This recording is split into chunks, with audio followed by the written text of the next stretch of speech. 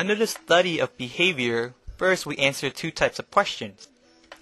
Proximate question, the environmental stimuli, if anything, that triggers a behavior. That, as well as the genetic, physiological, and anatomical mechanism underlying a behavioral act.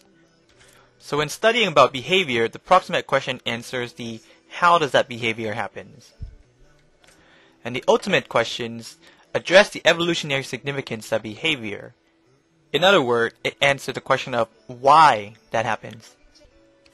Studying about the behavior has many branches, like studying about human behavior or any other. But a study about animal behavior, we call that ethology. So now we have all the tools of behaviors and all ready and set. Let's explore the types of behavior that there are.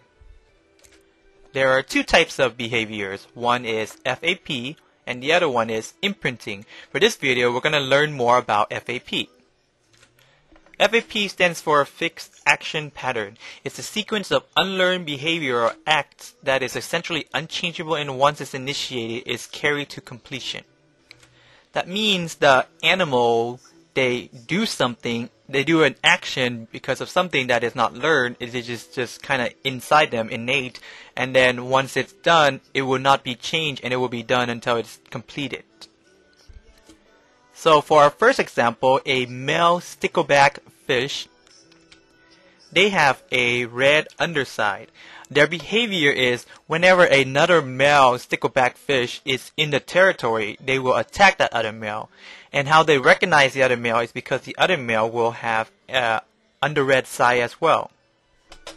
So basically they're just defending the territory. So first, for the behavior, we answer the question of the proximate cause, which is the how.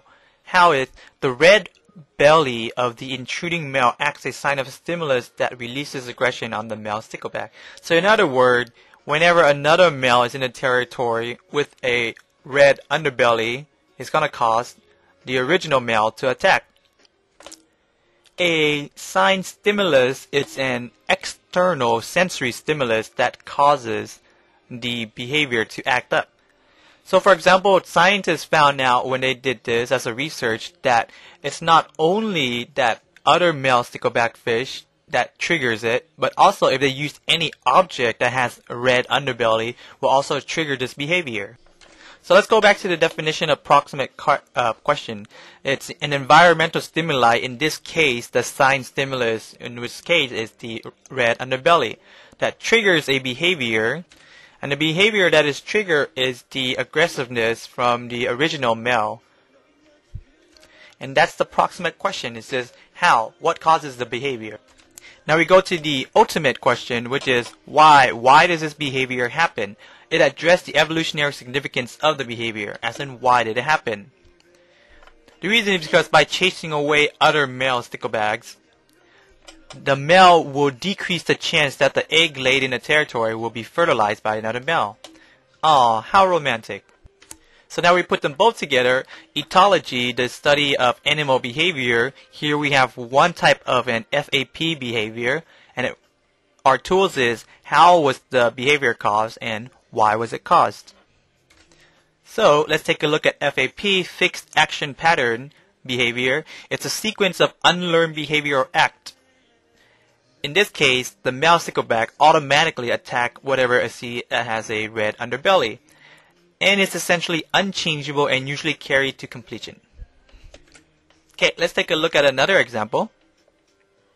So here's another FAP. It's dealing with the gray lag goose. Whenever the gray lag goose sees an egg that's outside her nest, she will methodically roll the egg back into the nest with a series of maneuvers using her beak. So what is her sign stimulus? What is the external stimulus that causes her to behave that way? Is anything that resembles her egg. Now scientists also found out that even if the egg slip away or is removed, she will still complete the FAP, returning an imaginary egg. So let's go to our how and why. How is this behavior caused? Is an egg outside her nest will invoke her to get it back. And as for the question of why, it's just simply protecting her eggs. It's a parenting method. Okay, well, that's pretty much it for FAP, and those are our two examples. The rest of this video is going to go more in detail about FAP, so it's going to be more college-based and more about psychological stuff. So feel free to watch if you're interested. This gray-lag goose, she also has what is called a double FAP, which means she has an FAP of rolling the eggs back into her nest, and then she has another one is when she rolled the egg back into her nest, if she incubate the eggs and she noticed it is her egg, she will incubate it. But scientists tried, like they gave a doorknob or like a fake egg, and she noticed that she would not incubate it. So that is her second FAP that occurs after she rolls it back. So for the behavior for this gray-lag goose, the stimulus is the egg. Another type of stimulus is called a supernormal stimulus. So what happened is scientists use the gray-lag goose and they have an egg versus a volleyball, and it turns out that the gray-lag goose would choose the volleyball instead of the egg. The volleyball in this case is called a supernormal stimulus, which means it invoked her. It elicits a stronger response than the normal stimulus, which would be the egg. Another type of FAP is found in frog. In the retina cells of the frog eye, it is very movement sensitive, meaning that because of what is in the retina cells of the frog, what causes the tongue lash action to capture anything that is moving pretty quickly. In that case would be fly. So the behavior is the tongue action. Stimulus is any type of quick movement. So therefore, if the frog was surrounded by motionless flies, the frog would die because it would not be able to trigger the tongue lash action. An FAP in human would be human sweet tooth. It's not literally a tooth that is sweet. It's just another way of saying that humans have a favor for sweet stuff. The proximate question as in how it happened is basically human develop a sweet taste bud that causes us to eat more sweet stuff whenever we have access to it. The question of why, it's because sweet stuff are known to have high energy. So because it has high energy, our body signals us to obtain as much sweet stuff as we can to obtain the energy. So that's why we like sweet stuff, and if you have too much of it, you become kind of hyper. Also, when you get to college or in the laboratory, what happens is people grow bacteria and they grow it on a petri plate, and the petri dish, and inside the petri dish has agar, which is a certain type of sugar for the bacteria to grow on.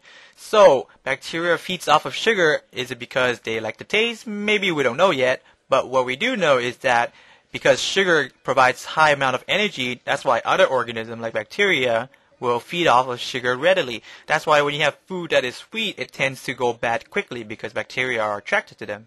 And those are FAP, a sequence of unlearned behavioral acts that is essentially unchangeable and once initiated is usually carried to completion.